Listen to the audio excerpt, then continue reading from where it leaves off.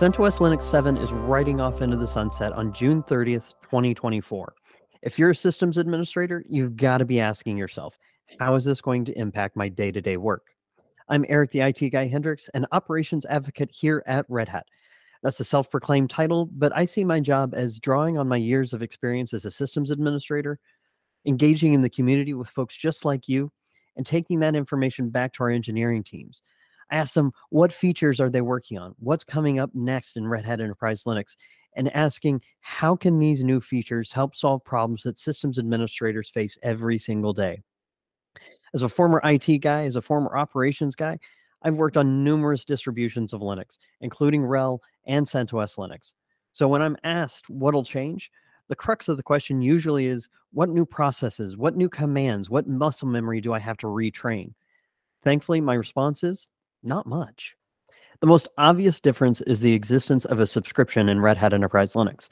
Obviously, CentOS Linux is a community-supported distribution, so it doesn't really have the concept of registering for support. Red Hat Enterprise Linux, on the other hand, has an entire suite of tools and hundreds of engineers, and hundreds, if not thousands, of support personnel, from consultants to support engineers that you could call on the phone. But that doesn't mean that subscribing Red Hat Enterprise Linux has to be difficult. We've been adding a ton of tools to make that process quicker and easier than ever. The first of those tools is Simple Content Access, or SCA.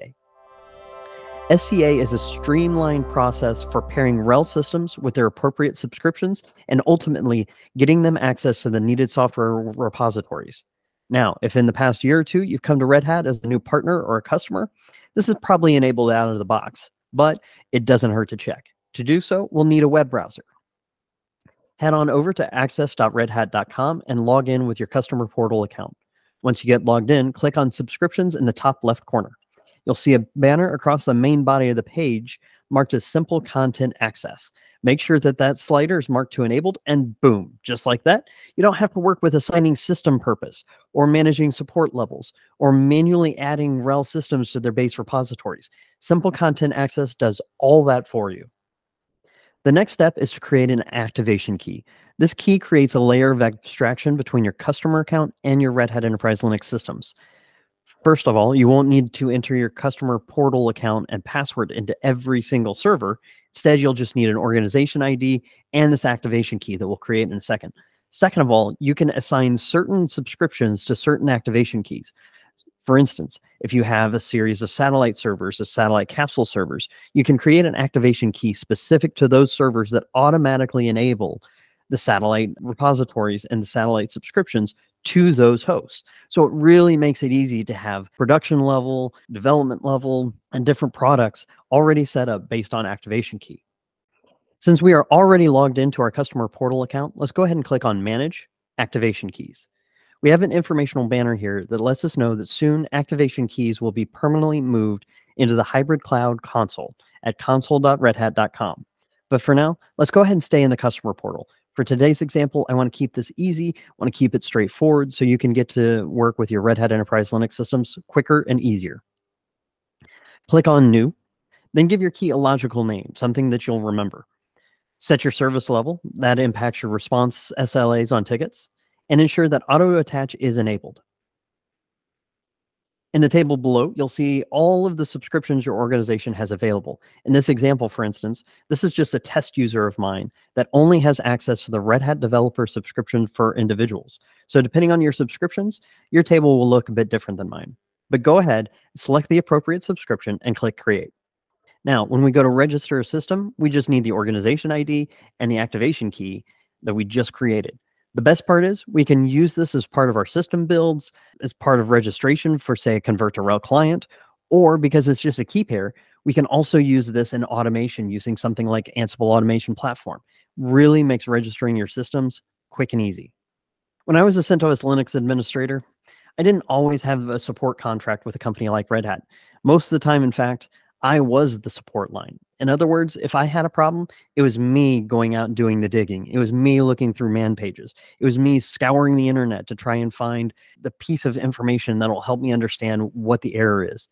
And don't forget all of those hours spent on Stack Exchange, reading through several-year-old threads, populated with complaints about the lack of a particular detail or formatting. Then, if you did find a solution, usually didn't work, or it wasn't applicable to your environment. See, that's the hidden cost of running free Linux. You are the cost. Your time, your energy, your patience. You spend all that time supporting systems, whether it's on the clock or whether you're on call at 2 a.m. on a Saturday morning, fixing a system that only 2 people need access to. Whew, yeah, that is the cost of running free Linux. Let's face it, Red Hat and Red Hat Enterprise Linux carved out their place in the industry for one thing originally: support. Red Hat was one of the first companies to take Linux and provide a phone number that you could call to help fix those issues. Over 20 years later, Red Hat still prides itself on an award-winning support team and consultants that can come in and do engagements with you, help you work through major issues or major changes to your infrastructure, like in-place upgrades or conversions. All you have to do is create a ticket, upload your logs, and you'll be provided with around-the-globe support with teams that will help you solve that outage or fix that glitch before it costs your company thousands and thousands of dollars in lost revenue. So what's the benefit for you, my fellow sysadmin? It is your time spent scouring the internet for answers. Instead, you could put that to good use, learning a new skill, automating a mundane task, or even taking that vacation time you've been putting off. So, remember the customer portal tour we've been taking? Let's keep going. It couldn't be easier to open a case. From the portal, it's right in the main navigation bar. From here, you can open up a new case, manage your existing cases. All you have to do is define an overview of your issue, select your product, specify the version, and right there, the search will suggest knowledge base articles that could possibly be the solution to your problem. If not, no big deal. We can just open a new case. From here, upload your logs. You can specify the name of the host. That way you and the support agent are using the same verbiage, the same naming conventions to understand what's going on in your environment. Add in your contact information and any additional details that could help your support engineer resolve your problem more quickly. With all that information, create a case and track it right from the support console. Couldn't be easier. There's just one more thing here in the customer portal that I want to point out to you, and that's the knowledge base. The knowledge base provides solutions, planning guides, and even tips for your Red Hat products. You can search for a keyword, or you can browse through the top trending pages in the knowledge base. There's no way to oversell the value of having the customer portal, having our support teams, our consulting engagements. There's just so much that you get out of the customer portal of being a partner with Red Hat and with Red Hat Enterprise Linux. But support and subscriptions aren't the only reason why running RHEL is different from running CentOS Linux. In fact, one of the other major reasons for running Red Hat Enterprise Linux is the ecosystem of tools that come with it. Some tools are included right in your RHEL subscription, and others are nothing but an add-on away. In fact, one of my favorite tools that are included in RHEL is the image builder. Whether that's the command line, the web console, or through the managed service, the image builder tool is an easy way to start defining corporate-level golden images that you can share between dev and ops teams, that you can deploy as a golden image, or my hope for the future is that you can get your build blueprints right from your software provider. So if you have a database provider or some third-party application, my hope is one day Image Builder will be used to go out to their website, purchase your subscription, and then instead of an ISO or an installer file or a 10-page PDF document explaining how to custom compile their application, instead it'll just be a YAML image builder based blueprint that'll allow you to build RHEL systems from scratch using their blueprint. So if you're an ISV or one of our software partners watching this, get in touch with me. I want to talk about this image builder blueprint import export functionality. Even here in my home lab, in fact, I build all of my RHEL systems from a single golden image. All you have to do to get started is to install the composer packages and log into your system's web console. From here, I can create an image or export a blueprint. I can check on the status of my builds, as well as define custom sources, EPEL or Red Hat satellite repositories, for instance. For sake of example, let's walk through a build. I want to define a new blueprint. So from here, I can give my blueprint a name. Then on the next screen, I can define a list of packages each of my builds should come preloaded with. That can be custom tools that you use on a regular basis, things like Vim Enhanced, Tmux, Git. Now I can really start to dig in and customize my image. I can add kernel parameters. I can define a custom file system layout. I can enable or disable services.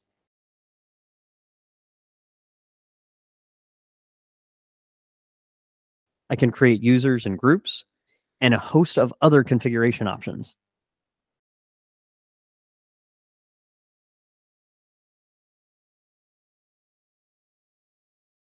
Once I've defined the image, I can review it, then define the image type I want to deploy to. This image could be a QCOW2 file for running on top of RHEL or OpenStack. It could be a cloud-based image like an Amazon AMI, and a host of others. All I need to do is select the image to build, deploy it in a new system, and that's it. My system has all that configuration ready to go. And in fact, if I've included something like an Ansible service account, I can use Ansible Automation Platform to then further customize and further automate my build systems. I mentioned the hybrid cloud console a few times, along with Red Hat Insights.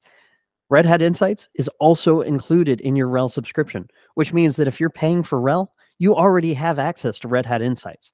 This isn't some high-level generic monitoring tool. No, this is a growing suite of services that can augment your operations team. Notice I said augment, not replace.